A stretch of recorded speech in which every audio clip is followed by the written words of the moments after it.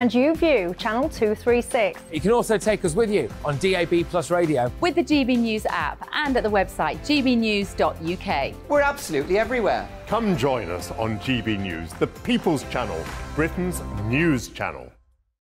Join me every Sunday at 6 p.m. for Gloria Meets. In exclusive interviews, I'll be finding out who our politicians really are and what they really think. It's something that you would never want anyone to suffer. I didn't know what channels there were. I didn't think I'd be believed. I must have weighed about 7 stone and I'm 5'8". My instincts was to sort of cover this up. I mean, clearly that was a mistake. Join me every Sunday at 6 p.m. on GB News, the People's Channel, Britain's news channel.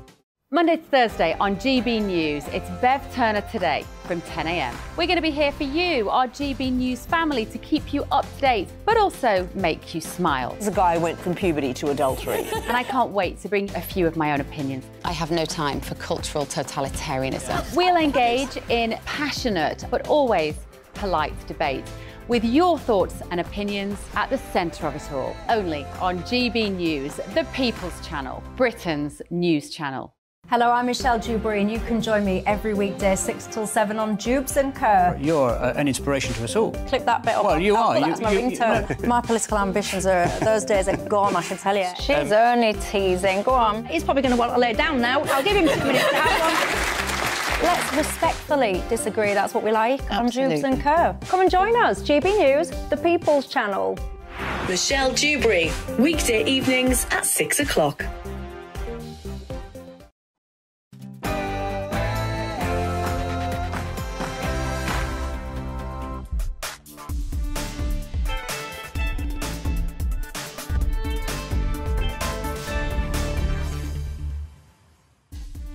Hello and welcome. This is Calvin's Common Sense Crusade with me, the Reverend Calvin Robinson, on your TV, online and on your wireless. Today we'll be discussing the potential scrapping of the Northern Irish Protocol and whether you think it's a betrayal of Brexit. I'll be exploring what led to Nicola Sturgeon's resignation, and I'll be joined by the priest who was acquitted after being arrested for silent prayer outside an abortion centre. And of course, we'll bring you the very latest on the Nicola Bulley investigation. But first, it's the news with Aaron Armstrong.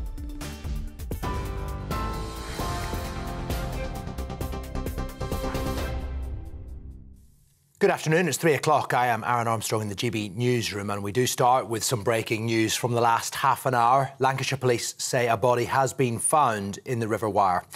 They've been searching for Nicola Bulley, who disappeared from the area more than 3 weeks ago. Police say they can't yet confirm if the body is that of the missing mother of 2, and they're working on formally identifying the body. They're currently treating the death as unexplained and say her family has been informed about the latest development. More on that story as soon as we get it here at GB News. Now, a Cabinet Minister says Boris Johnson's intervention on the Northern Ireland Protocol is not unhelpful because there is still plenty of work to be done. Mr Johnson's warning that scrapping the bill would be a great mistake comes a day after Rishi Sunak and the European Commission President said they'd made very good progress on fixing problems with the post-Brexit trading arrangements. The protocol bill, introduced under Mr Johnson, gives the UK the right to ignore EU rules. And the Leader of the House of Commons, Penny Mordaunt, believes that gives the government a stronger bargaining position.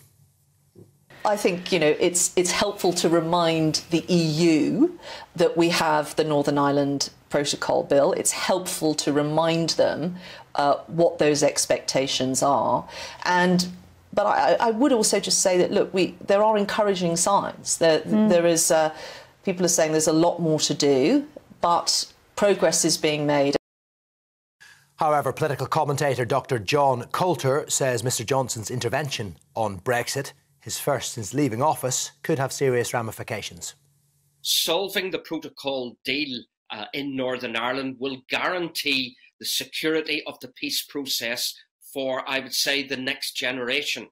Now, what Boris has done is really thrown a Trojan horse into the political negotiations here. Originally, the protocol was always seen as the European Union punishing the UK for daring to democratically vote to leave the European Union. So we've got to get a solution to the protocol. Sir Keir Starmer says under no circumstances will Labour do a deal with the SNP. Addressing a party conference in Edinburgh, he urged Scottish voters to put their faith in Labour in the wake of Nicola Sturgeon's resignation. Sir Keir says he can bring the change Scotland needs, and the tide is turning on the Tories and the SNP. Over 15 years in power, and what do they have to show for it? Honestly, it's always somebody else's fault. And the reason is simple. They're not truly invested in Scotland's success. Anything Scotland achieves within the UK is met with gritted teeth, seen as a roadblock to the one true goal. Whatever happens in the coming months, my message is the same. No deal under any circumstances. Meanwhile, the SNP leadership contest has its first two candidates. The Scottish Health Secretary, Humza Yousaf, and the former Minister, Ash Regan, have announced their decisions to stand. They did it earlier in the Sunday Mail. Now, other potential candidates to replace Nicola Sturgeon include the Finance Secretary, Kate Forbes, and Mary McCallan. Nominations will close on Friday, and the winner of the race will be announced at the end of March. The US Secretary of State has warned that China will face serious consequences if it provides lethal military aid to Russia.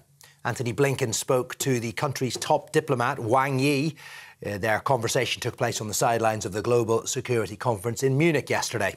The US believes Beijing is considering sending weapons and ammunition to Russia for the war in Ukraine. China denies that. The musical programme for the King's coronation has been revealed. An anthem written by composer Andrew Lloyd Webber is one of 12 new pieces to be played during the ceremony. Best known for the musicals Evita and Jesus Christ Superstar, amongst others, he is said to be incredibly honoured to have been asked. Greek Orthodox music will also be on the playlist. That is a personal request by King Charles as a tribute to his late father. This is GB News. More on all of our stories as and when they happen, but now it's back to Calvin.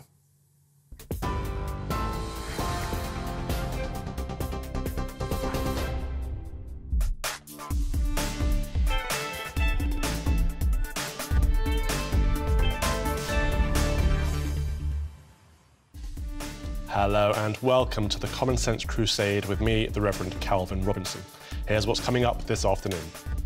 Is the potential scrapping of the Northern Ireland Protocol a betrayal of Brexit? My political panel will join me to break down the claims that former Prime Minister Boris Johnson could complicate the talks to get a deal on Northern Ireland. According to the Sunday Times, Johnson says Sunak would get a substandard deal unless he progressed with the Northern Ireland Protocol bill. Will it all go smoothly, or are we headed for a constitutional crisis? Then, this week, it finally happened. After 8 years in power, Nicola Sturgeon resigned as First Minister. The SNP is already preparing to decide on her successor, but more importantly, decide on what exactly they're going to do about independence or not. I had a sit down with Dr. David Starkey on not just the history, but the future of Scottish independence.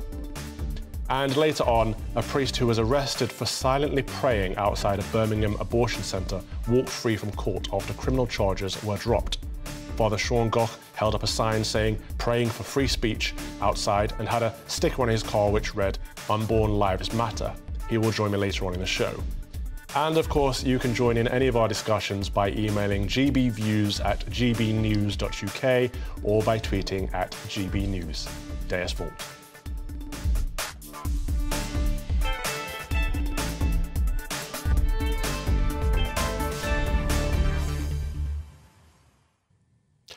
But before that, the police searching for missing mother of two, Nicola Bulley, say they have discovered a body in the River Wyre, near to where she went missing. GB News reporter Catherine Forster joins me in the studio now. What more can you tell us, Catherine? Very sad news this afternoon from Lancashire Police. So they put out a statement in the last half hour saying that a body has been found. Of course, Nicola Bulley disappeared 3.5 weeks ago, seemingly vanished without trace, having dropped her two girls at school, taken the dog for a walk, and it has been a huge mystery. There's been an enormous search going on, but in the last half hour, a statement by Lancashire Police, they say This morning, Sunday 19th of February, you may be aware of police activity around the river near to St Michael's. We want to provide you with an update on that activity. We were called today at 11:36 a.m. to reports of a body in the River Wyre, close to Rawcliffe Road. An underwater search team and specialist officers have subsequently attended the scene, entered the water and have sadly recovered a body. No formal identification has yet been carried out, so we are unable to say whether this is Nicola Bulley at this time. Procedures to identify the body are ongoing. We are currently treating the death as unexplained. Nicola's family have been informed of developments and our thoughts are with them at this most difficult of times. We ask that their privacy is respected. So important to say, the body has not been identified, but clearly the body's been found close to where Nicola went missing. And of course, the family, the police have all along said they suspected that she had fallen into the river. But the family had been clinging to the idea that she might have gone elsewhere and that she might in fact be alive, and have been appealing for her return. So this is obviously incredibly upsetting news, and no doubt we will have more developments later today. OK, Catherine Forster, thank you very much. We will keep you updated on that. Now, Boris Johnson has warned Rishi Sunak that ditching the Northern Ireland Protocol bill in favour of a new Brexit deal would cause a great mistake. The deal being proposed would apparently make the ECJ the ultimate arbiter of disputes about EU law that emerge from Northern Ireland. While some see this as the only way to break the deadlock, some are saying that if we still have a foreign government governing part of our country, we still have a foreign court with jurisdiction, then an awful lot of us would find it very, very hard to support it. So is this the smartest and most logical way forward, or is Rishi betraying the Union, or indeed Brexit itself? Joining me now is policy researcher Laurie Laban and broadcaster Darren Grimes. Good afternoon to you both. Thank you for joining us on this Sunday. Darren, I'll start with you if you don't mind. Do you agree with Boris Johnson that scrapping the Northern Ireland Protocol bill would be a great mistake? Yes, I mean, the BBC's Brussels correspondent earlier tweeted that she understands that the EU won't move ahead with Rishi Sunak's proposed reforms unless there is a commitment to actually drop the Northern Ireland Protocol bill. If you ask me, Calvin, this shows that the EU don't actually give a damn about Northern Ireland or about the Belfast Agreement. It's always been about damaging the interests of the United Kingdom to make Brexit look unappealing to the remaining EU 27 by effectively subjugating unionist communities in Northern Ireland. I actually think Boris Johnson's intervention is a helpful one because it reminds the EU and the government that the Northern Ireland Protocol bill is there for a reason. It was designed for a reason, and the reason is really quite simple. It gives our country an alternative, because if we don't, all we can do is accept the EU's thin gruel. The EU would have us over a barrel, keeping us aligned to it and a constituent part of our country under the jurisdiction of a foreign power. And I don't know about you, Calvin, but that isn't what I had in mind when I voted for Brexit. It's not at all. I'm liking the footage we're showing there of Boris Johnson and Carrie as if they're entering number 10 again. Laurie, is this about restoring trust? I think it's about Boris Johnson's career ambitions, actually. I think that him weighing in at this time is there to sort of drive a bit of a wedge that gets a number of people in his own party thinking that he's the kind of guy that they want to go for as leader again. So if we're questioning the EU's motivations, I also think we should be questioning Boris Johnson's motivations as well. Oh, always. But the problem here is the Northern Ireland Protocol bill, isn't it? It's important because it's our biggest bargaining chip with the EU. Well, is it our biggest bargaining chip? I mean, there are very complex layers of negotiations here, of which there will be a give and take when it comes to certain things. You know, from what I've been reading, the EU has been more relaxed on some of the customs checks that might be happening because, for example, of a commitment to have more real-time data provided by the UK side. So there's a lot of to and fro that will be going on around the negotiating table. The idea that there's this kind of big, nuclear button to press and that will have some kind of sway over the EU, it's a bit debatable when you look back at the track record of some of the negotiations that we saw over the last few years that maybe didn't work out so well for the country. And Darren, I think Laurie makes some interesting points about Boris. I mean, he might be right, but should we trust him? What are his motivations? Darren Grimes. For a second that Boris Johnson is ultimately interested in Boris Johnson. But when you've got the likes of Ursula von der Leyen saying, well, actually, unless Rishi Sunak scraps this protocol bill, we're not going to go forward and give Rishi Sunak a few tweaks here and a few declarations there. Ultimately, Calvin, the problem here is that there shouldn't be any difference in the paperwork required between moving goods from Darlington to Dagenham than there is actually in sending goods from, say, Bristol to Belfast. There shouldn't be any difference there whatsoever. And I think I listened to the remarks there, and there is something to be said about Northern Ireland being a product of negotiation. I don't doubt that for a second. But with the current set of circumstance, with the Northern Ireland Protocol as it is right now, the only community that are getting what they want is the nationalist community. The unionist community, not a single unionist member of Parliament or the member of the Assembly, Stormont, supports the Northern Ireland Protocol. The nationalists want an open border, while the unionists don't want a border down the Irish Sea. That's all that they've asked for, Calvin. It isn't the Democratic Unionist Party that's asking for this. It is, as I say, not a single elected representative of any unionist party in Northern Ireland. Does that not tell you everything that you need to know? And that is the point, though, isn't it, Laurie? That we cannot have a border within our country. And our country is the United Kingdom of Great Britain and Northern Ireland. How can anyone be suggesting that that's a reasonable option?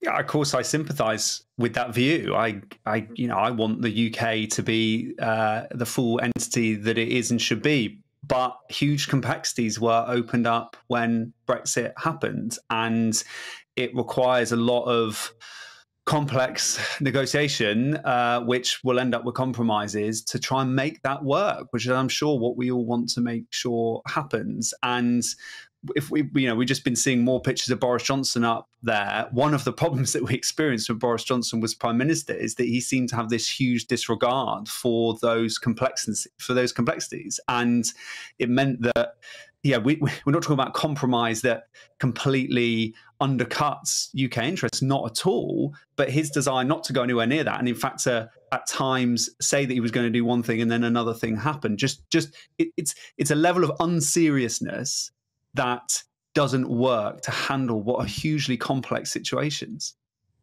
But Darren, looking at the bigger picture here, it's not in the EU's best interest to make this work, is it? Because essentially the problem we're facing is because Great Britain is an island, right? But if a country within the continental Europe decides to leave the EU, let's think Italian Brexit or Itexit or whatever we want to call it, or the French or the Greek, whoever wants to leave, they'll have the exact same problem, won't they? Oh, absolutely, 100%. I mean, the EU is a very good and tough, robust negotiator. Calvin, from the bottom of my heart, I wish the United Kingdom would be equally as robust in defending our own interests as the EU does theirs. They are utterly ruthless. But when you've got the High Court in Belfast concluding that the protocol doesn't put the people of Northern Ireland on an equal footing, that's their words, not mine, with those in the rest of the UK, that directly impacts and intervenes with the Act of Union. And if Rishi Sunak really is the Prime Minister of the United Kingdom of Great Britain and Northern Ireland, and let's not forget, the leader of the Conservative and Unionist Party, then he cannot support measures that directly impact and intervene with the Act of Union. It's in the EU's interest to keep us unable to diverge from the EU's rules and regulations. That's what they want. They are using Northern Ireland as a pawn in their game to keep the United Kingdom from being competitive from the rest of the EU 27. I think you don't have to be, Lord Alan Sugar to be able to call out that kind of negotiation, Calvin. It's pretty obvious to most people what's going on here. Any new arrangement should ensure that there are absolutely no regulatory barriers between Northern Ireland and its biggest market, which isn't the EU, Calvin, but the rest of the United Kingdom. That's what's really important, because you cannot ultimately have the Belfast Agreement if you have the protocol. Politicians have got to decide which one they want. If they want peace on the island of Ireland, then the protocol has got to go. I mean, Darren makes some fantastic points, Laurie, and just to circle back around to complete this conversation, regardless of where you sit on Brexit, the deal that Rishi Sunak is supposedly about to strike with the EU would see the ECJ become the ultimate arbiter of disputes between Britain and the rest and the EU on Northern Ireland. Don't you think that that would be a betrayal of Brexit?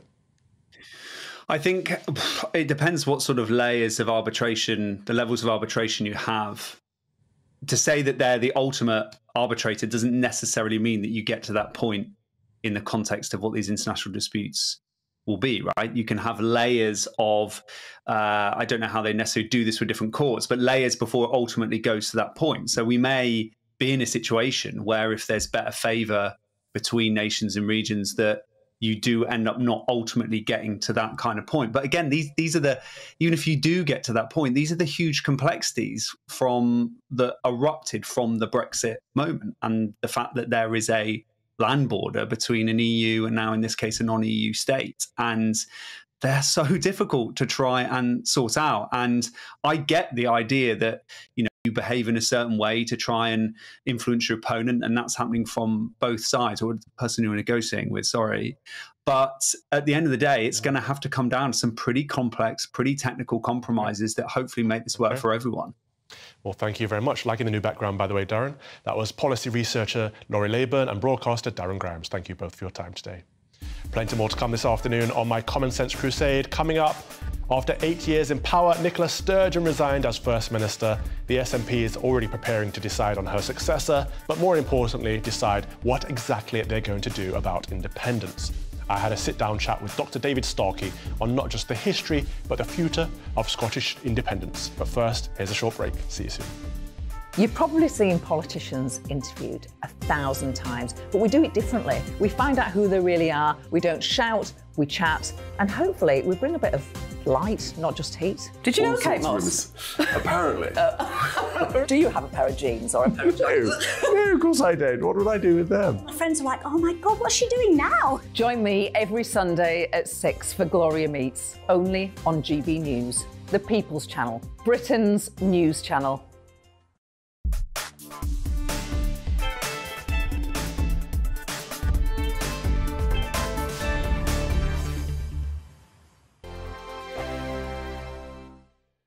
It's all about family, being in people's living rooms, all the interaction and getting to know who our viewers and listeners are. When I was young, my dad used to say, Nana, stop arguing. I wanted an outlet that would enable me to give my opinion.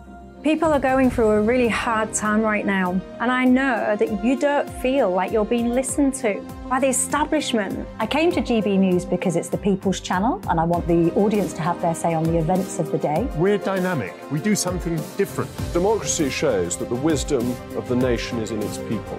I get to travel to find out what the story is from a personal perspective. The British people aren't fools. We know when we're not being told the full story. We've got to work out how Britain moves forward from this.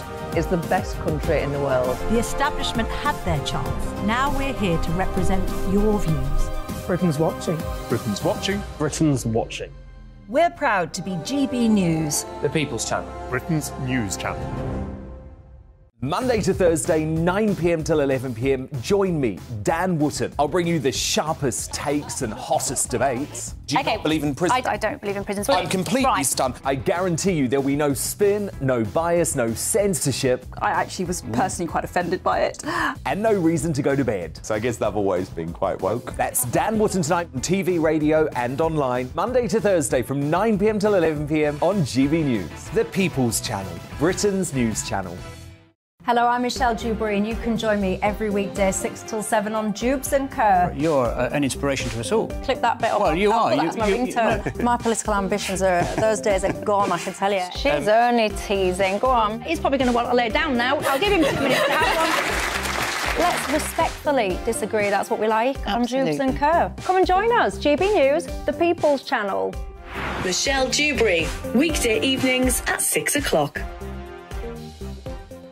I'm Simon Evans. Join me on GB News for Headliners at 11 p.m. What's the scoop? I'll be joined by 2 of the country's top comedians. That's right. As we take a look at tomorrow's newspapers tonight. We're going to get into trouble. If it's a big story, we'll be covering it. Spill some tea on him. There we go. But we'll also have some fun. I wouldn't stick up a bank. My father didn't love me. So anyway. Headliners every night from 11 on GB News, the People's Channel, Britain's news channel. We are GB News, the People's Channel. And right across the United Kingdom. You can find us on Sky Channel 512. Virgin Media Channel 604. Freesat Channel 216. Freeview Channel 236. And YouView Channel 236. You can also take us with you on DAB Plus Radio. With the GB News app and at the website gbnews.uk. We're absolutely everywhere. Come join us on GB News, the People's Channel, Britain's news channel.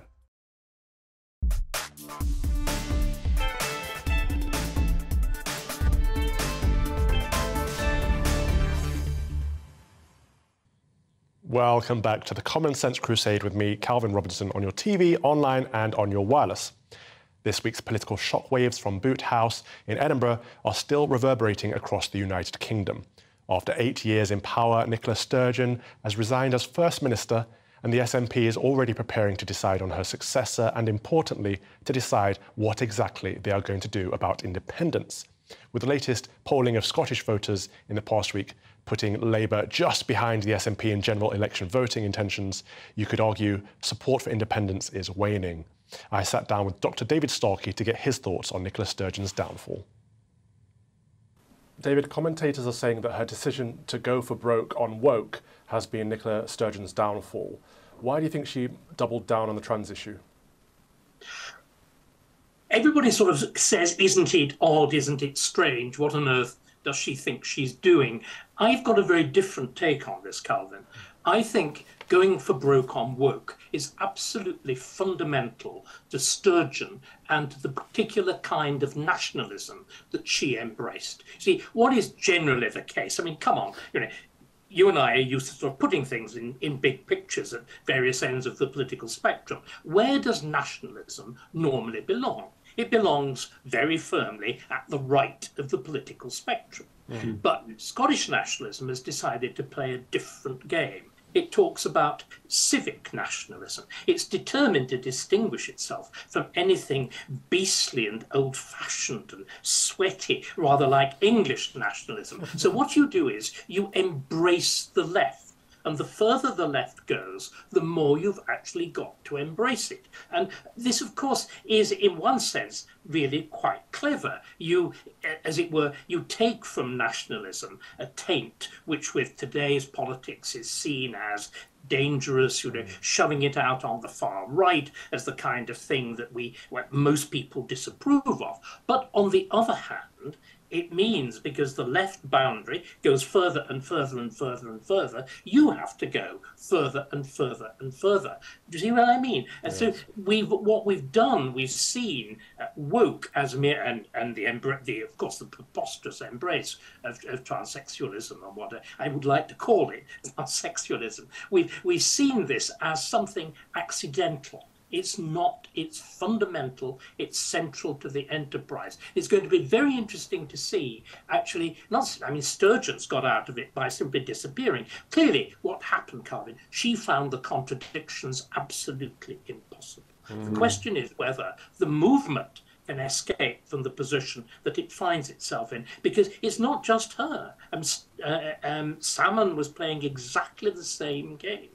So they've used it as a differentiating factor, which makes sense, but her popularity has been on the decline for years now. Do you think that's linked to that? And also, do you think she jumped before she was pushed? I think that the decline, in one sense, is simply the standard remark, isn't it? All political careers end in failure, even that of goddesses like Nicola Sturgeon. But she's been around a very long time. She, of course, embraced not simply woke on the one hand, but we will get a referendum now, and she failed to do that. And the great problem has been, of course, that the pursuit of this will-o'-the-wisp of, on the one hand, a civic nationalism, and the other will-o'-the-wisp of an immediate referendum on independence has meant the other side is you neglect the boring, dreary business of government. And I think there's another reason why. Because, of course, this attempt at squeezing the very diverse phenomenon of Scottish nationalism into this strange corner of woke nationalism means that you can't actually agree on anything. If you look now at her range of successors, from a radical feminist like Cherry to a fundamentalist Christian, you have the sense of a fundamentally incoherent movement. And that is the point, isn't it? I wouldn't go as far as you as calling her a goddess. I'd probably refute that. However, she has been the longest-serving First Minister. Another word would be witch. Right. Yeah. Well, steady on, David. I don't think I agree on either term. However, she is the longest-serving First Minister, and she is an election winner, but she's been very poor on domestic issues. What do you think her legacy will be? Well, I think the legacy is failure. And I think my guess is, clearly, historian prophet is a terribly dangerous role. But what she's done has left the movement in a fundamental and serious dislocated form. The future for it is not at all clear. And I think there's something else. It's not simply that by pretending Scottish nationalism is peculiarly left-wing. What you have to do that, you actually have to trash the entire history of Scotland. Scottish nationalism, on the one hand, like most nationalisms, pretends to be the fulfilment, the natural destiny of the history of Scotland. But the only way it can do that is by denying the most seriously and extraordinarily successful period of Scottish history, which is union with England. If you compare medieval and early modern Scotland, extraordinarily poor, and more than poor, impoverished, violent, and marginal society in Europe, transforming itself extraordinarily in very, very few years from union in the early 18th century into one of the centres of European enlightenment, of industry, of trade, all of it, of course, through the unmentionable, the participation in the British Empire. So by pretending that Scottish nationalism, Scottish identity is naturally to the left, you, of course, ignore the central fabric of your history. You also, of course, because you're again going for the left, you're playing the game of being a victim.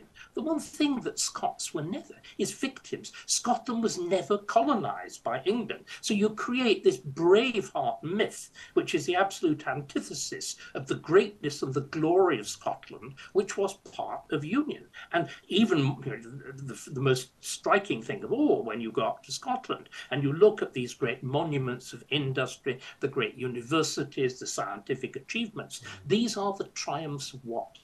They're the triumphs of the British Empire. The Scots were arguably the Scots were more important as imperial administrators, as industrialists, as engineers, as doctors, than the English. The British Empire was at least as much Scottish as English. David Starkey, thank you so much for your contribution today. Really appreciate it. A pleasure.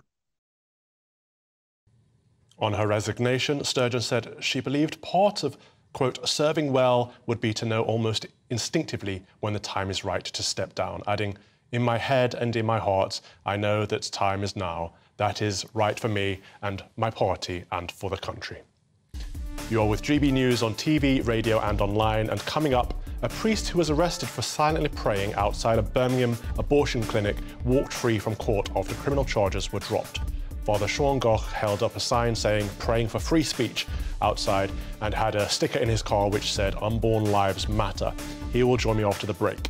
Now it's time for a check on those news headlines with Aaron Armstrong.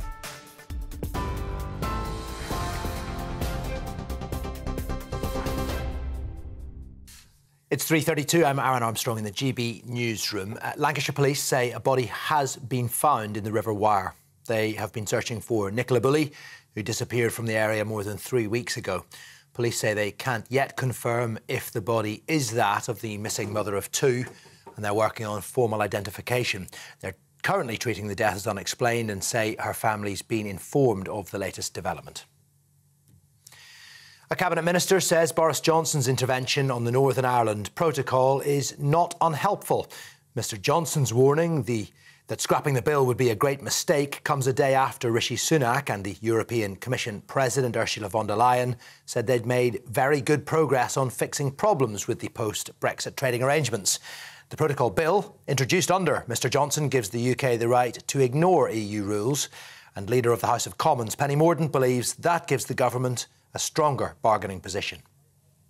I think, it's helpful to remind the EU that we have the Northern Ireland Protocol Bill. It's helpful to remind them what those expectations are. But I would also just say that, look, there are encouraging signs. There is, people are saying there's a lot more to do, but progress is being made. Sir Keir Starmer says under no circumstances will Labour do a deal with the SNP. Addressing a party conference in Edinburgh, he urged Scottish voters to put their faith in Labour in the wake of Nicola Sturgeon's resignation. Sir Keir says Labour can bring the change Scotland needs, and the tide's turning on the Tories and the SNP. Meanwhile, Scottish Health Secretary Humza Yousaf and former Minister Ash Regan have announced they're in the race to replace Nicola Sturgeon as the leader of the SNP. Revealing their plans in the Sunday Mail, they're the first to declare their candidacy for the contest. Environment Minister Mary McCallan has now said she's not standing, but Finance Secretary Kate Forbes is still thought to be a possible contender. TV Online and DAB Plus Radio, this is GB News. Don't go anywhere though. Calvin is back in just a moment.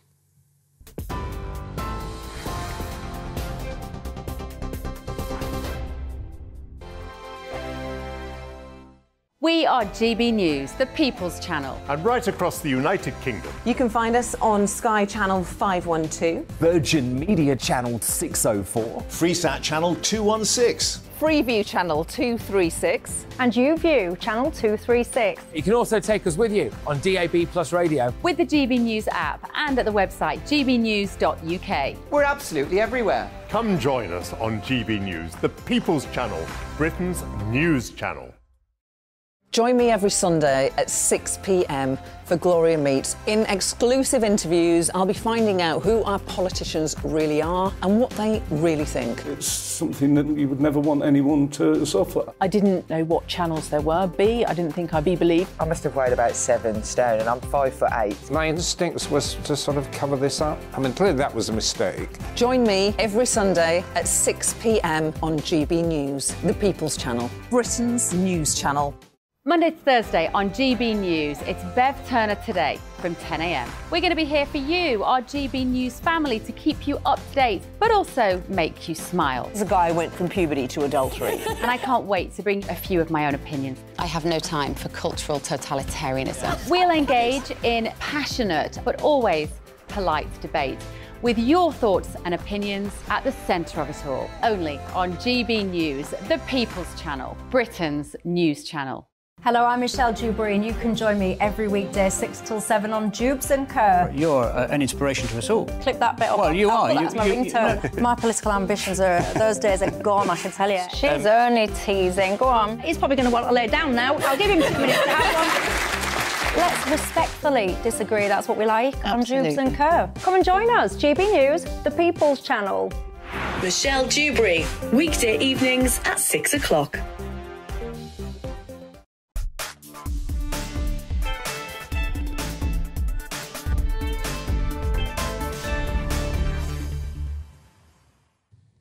Welcome back to the Common Sense Crusade with me, the Reverend Calvin Robinson, on your TV, online and on your wireless. This week, Catholic priest Father Sean Goch and charity volunteer Isabel Vaughan-Spruce were both acquitted of all charges after being arrested for silently praying within an abortion censorship zone. In a video that went viral in December, Vaughan-Spruce is seen being arrested by a pair of police officers after admitting she might be praying inside her head outside an abortion clinic in Birmingham. And Father Sean was arrested for silently praying within the same censorship zone whilst holding up a sign that read, "Praying for free speech." However, the charges were dropped after both cases were judged not to meet the, quote, full code test for prosecutors. And Father Sean Goch joins me now, as well as barrister and legal counsel for ADF UK, Lorcan and Price. Father Sean, first of all, I hope I'm saying your surname right. Is it Goch or Go? Goff. Fantastic. Glad to hear it. Whilst this verdict is undoubtedly a huge relief for both of you, actually, and for you and Isabel, how is it that two people have been arrested and taken to court for silently praying in the 21st century Britain? Well, it should go without saying that nobody should be criminalised for the thoughts that they've got in their own mind or for saying prayers on a public street. But sadly, this is exactly what happened to me. I'm relieved to have been had my name cleared, but the reality is that these situations could continue for other people because these censorship zones, which stop certain viewpoints and even ban prayer in certain areas, are still in place. And whilst I've been cleared, you know, the whole process that I've been through almost was a form of punishment in its own right. Yeah. And people will ask the question, you know, prayer is not proximate. Why did you choose to go and pray where you prayed? Well, I'm a Catholic, and for Catholic priests and for Catholics in general, places have a great significance. You know, we pray in a church, we pray in a shrine. Why? Because Jesus became God when he chose to become a human being. He entered time, he entered space. So for me, praying in places of significance is important. And for me, the greatest social justice issue of our time is abortion. Over 10 million babies have lost their lives and been lawfully killed since abortion was legalized in this country. And that's a great tragedy. And so praying at or near to the abortion center is a place of great significance for me to pray there. And it's something that's really personally important to me as well. Well, it will come as no surprise to you that I tend to agree with you, but I'll talk to Lorcan while you fix your connection there, Father Sean. Lorcan, many people will put forward the suggestion that the councils say that these PSPOs are in place to prevent women from being harassed in and around these abortion centres. What do you say to that? Well, harassment is already against the law in this country, and nobody is advocating for harassment or obstruction.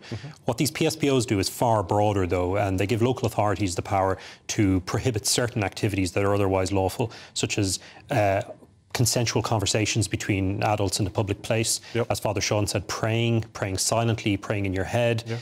Providing information and so on. And they are quite large. I think a lot of people listening may think that we're talking about directly outside the door of an abortion clinic. But, for example, the censorship zone in Birmingham extends for over 200 yards around the street and down the public thoroughfare. So that's larger than a stadium. And within that zone, then, you have an extraordinarily broad range of things that are prohibited in quite an outrageous way, really, when you think of the right to freedom of assembly, freedom of speech and freedom of religion as well.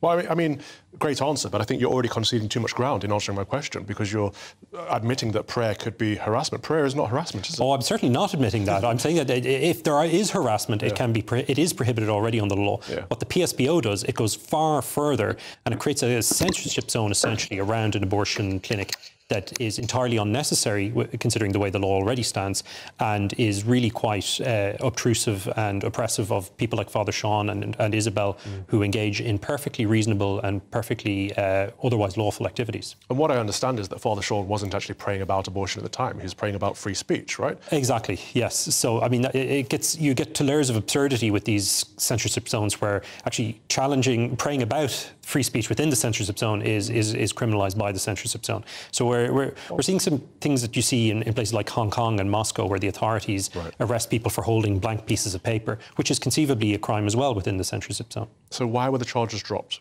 Well, in this case, the Crown Prosecution Service said they didn't have sufficient evidence, but they kept open the option to bring the charges again.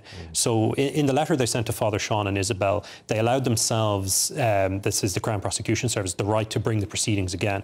But Father Sean and Isabel both have a right under the law to have their day in court, to have the matter brought before a magistrate, to put the Crown Prosecution Service in their spot in this case, and to say whether or not they have evidence. And here they didn't. They decided not to pursue the case, and the judge quite rightly returned a not guilty verdict for both of them. Right, thank you very much. We can't get Father Sean back, unfortunately, so we'll end the segment there, but thank you, Lorcan, so much for your contribution. Thank you, Calvin. And also, thank you to Mr. and Mrs. Price, your parents, for watching. Give them a bit of a shout out there. It's interesting that whenever we talk about this, we have technical glitches and all this kind of stuff, so please do pray for. There is a spiritual war going on here, and it's important that your prayers are sent out there. So thank you for Father Sean and Isabel Vaughan-Spruce. And that was the Catholic priest, Father Sean Goch, and barrister and legal counsel for ADF UK, Lorcan Price. To react to all that is author and broadcaster, my work wife, trouble herself, Rebecca Reed. Hello, Rebecca. Hi, Calvin. How are you? First of all, what are your general thoughts on everything you just heard? I think that the people in this conversation have not been in a situation where they've been to an abortion clinic, either for an abortion or for any other kind of healthcare that's provided in the same building. And therefore, I'm not sure they're fully aware of how vulnerable you are in that moment and how intimidating all of these things can be. And I've seen a real variety of behaviour outside of clinics, from relatively calmly praying, holding a rosary, to actual aggression. And I think it's a much cleaner, simpler answer to say, just don't do it. As you said, prayer is not proximate. You can pray at home or anywhere else. But even if you think that protesting should not be allowed around abortion clinics, which I would disagree with, even if you think that, surely you don't think prayer is protesting?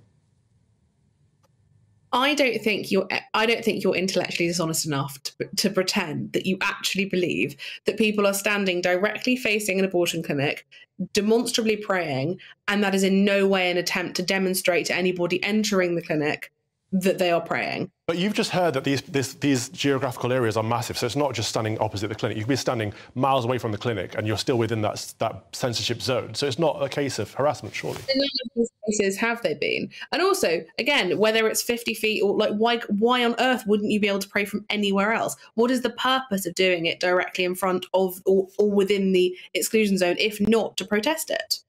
And I mean, and Isabel's not here today, but I know if she was here, she would say that it's not just about prayer. It's about the fact that you should be able to be there, not just to protest, to provide counsel, advice, literature that might help these women make a better decision, a different decision. On abortion day, the last thing you need is somebody who is not in that position, who does not understand your decision, trying to give you a bloody leaflet. And also the misinformation in the pamphlets given out is extraordinary.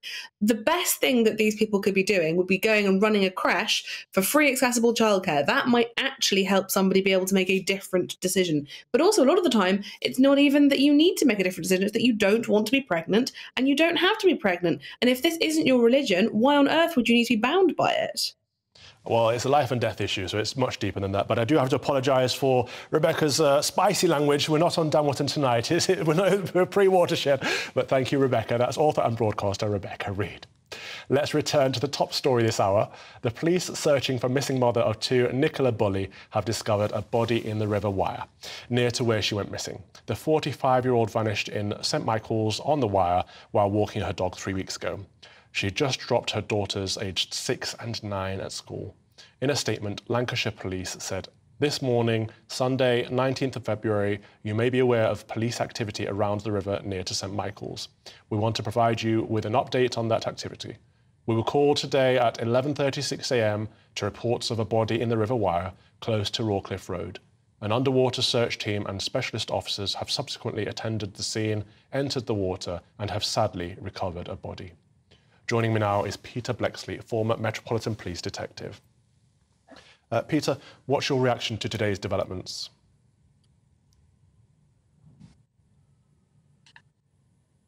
Hello, Peter.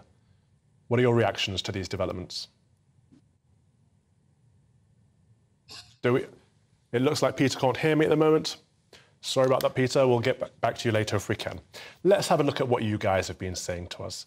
Let's have a look at some emails you've been sending in. On the Northern Ireland Protocol, Alan says, it's an utter disgrace and completely unacceptable that any UK government would allow part of its territory to be effectively annexed by a foreign power.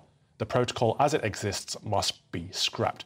Thank you very much for Alan being very sound there in the emails. John says, either Northern Ireland is governed as part of the UK or it's not. England, Scotland and Wales are not under the ECJ in any way, and neither can Northern Ireland be. The ECJ can have no role in any part of the UK. It's simple. It seems that everyone's agreeing here. It seems that the politicians need to listen to the British public on this. We cannot separate Northern Ireland from the rest of the UK. We are one country, one union. Rob says, all these complexities began when the EU and the Remainers decided we should have further integration. No one voted for that. So none of this is not the fault of Brexit. I like the double negative there, but I think, you're all onto something. I think we are. Thank you for those views, by the way. Thank you for emailing and tweeting. We do appreciate that. I think we've got Peter Blexley back now, so let's return to the top story this hour. The police searching for missing mother of two, Nicola Bulley, have discovered a body in the river. Mr. Blexley, what are your thoughts on the developments we've discovered today? Well, there has yet to be a formal identification of this body, so we cannot say with any certainty that it is the body of Nicola Bulley, although, of course, many of the circumstances will lead some people to draw that conclusion. I'm obviously going to wait for the formal identification, which is, of course, a very sombre process. It can be done a number of ways, through DNA, dental records, or, if appropriate, a face-to-face identification by a loved one.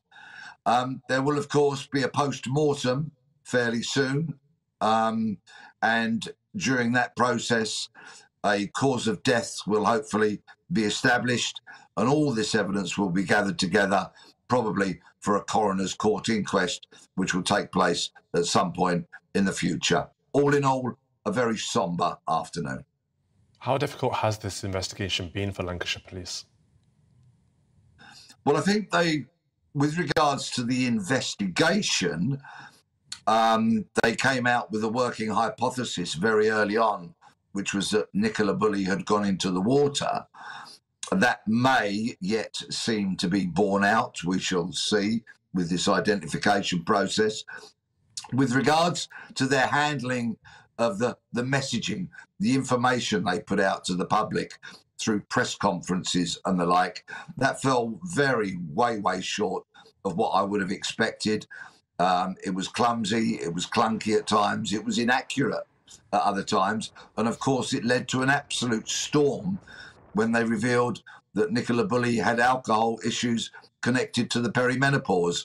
And then we had the Home Secretary and no less than the Prime Minister expressing their concerns, and the Information Commissioner weighing in. So all of that at some point in the future will be subject to some very close scrutiny, I'm sure. Well, what will happen next? The body has not yet been identified. If this is Nicola Bulley, how hard will it be to establish what happened? That will be a matter for the post-mortem. And of course, pathologists are incredibly highly trained, knowledgeable and learned people. But there will be supporting evidence, perhaps, that might help the pathologists. And in turn, of course, it's really the coroner that will decide the cause of death through the coroner's inquest. That may be held within a matter of weeks, or it may be put off, depending on what further investigations are carried out. Of course, this body will be treated with the respect it deserves, but also any clothing potentially might be subject to forensic examination, perhaps footwear, any other items found. So there's a long way to go on this investigation, and I can thoroughly understand why the police now are probably going to play their cards a little bit closer to their chest in what they reveal, because we need to remember, whether this be Nicola Bulley or not, there will be people who will be grieving the loss of a loved one. Absolutely. What sort of support will Nicola Bulley's family be receiving during this process? Well, since the early stages of the investigation, a family liaison officer has been allocated to them. I know many people that have had really kind of empowering and very satisfying relationships with their family liaison officers. And conversely, of course, some people who have lost loved ones have not got on quite so famously with these specialist officers. People sometimes seem to forget that family liaison officers, there's a bit of a sort of conception that they're really there for somebody to pour your heart out to. Actually, and the police might not thank me very much for saying this, but really, family liaison officers are there to gather evidence as well. And that's the harsh reality of it.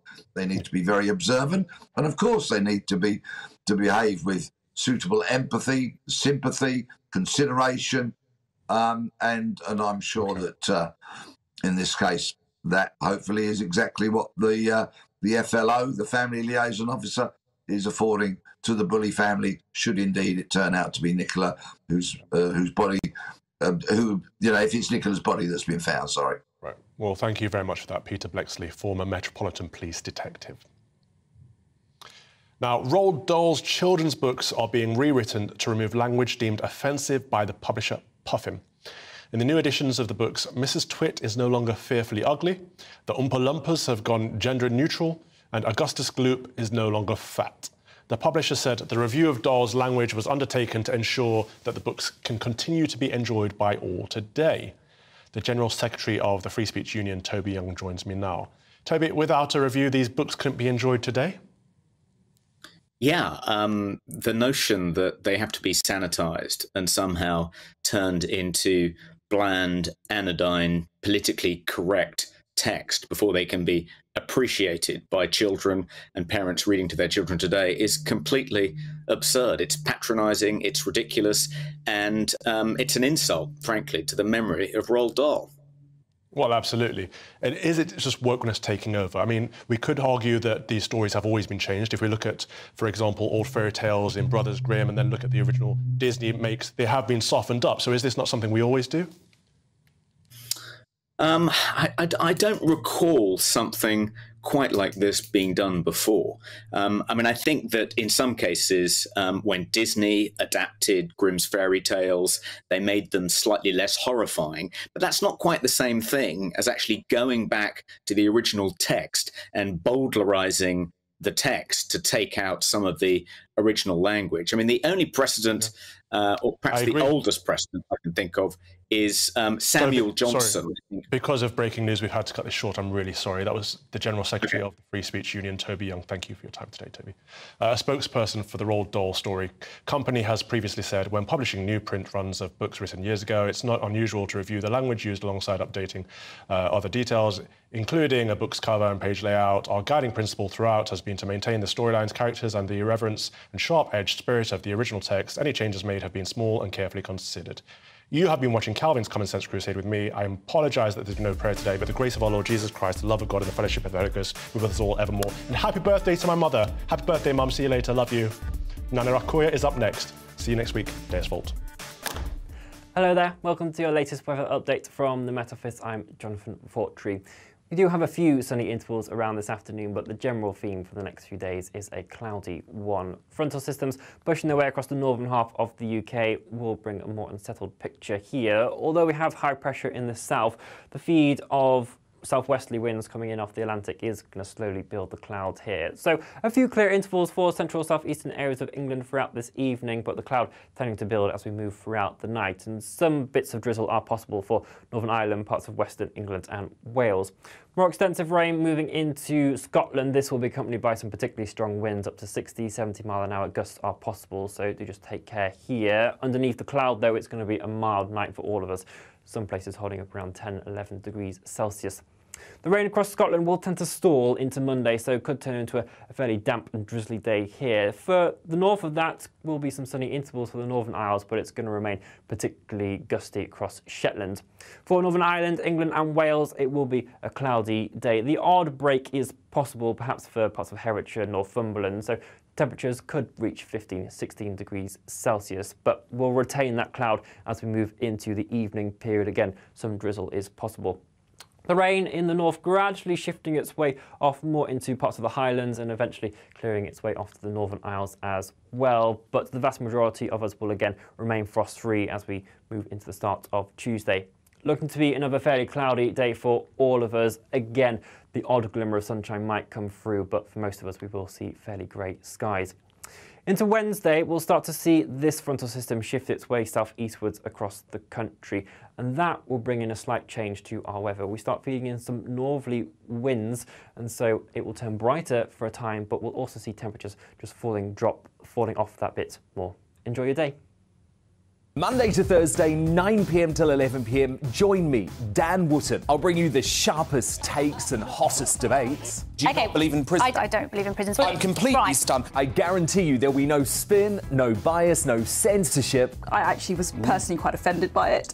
And no reason to go to bed. So I guess they've always been quite woke. That's Dan Wootton tonight on TV, radio and online. Monday to Thursday from 9 p.m. till 11 p.m. on GB News. The People's Channel, Britain's news channel.